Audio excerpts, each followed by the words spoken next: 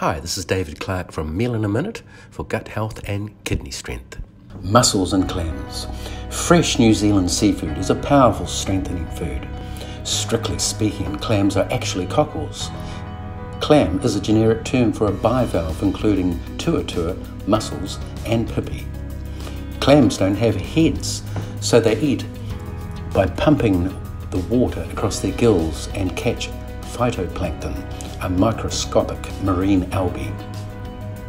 Invertebrates such as shellfish are considered by the empirical master to be the best choice of flesh to eat for balance because it is further away from our biological makeup.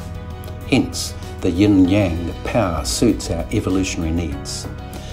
I served these mussels and clams with fried salmon, umeboshi pickled carrots, smoked cheese, sauerkraut, hummus, crackers and mesclun salad.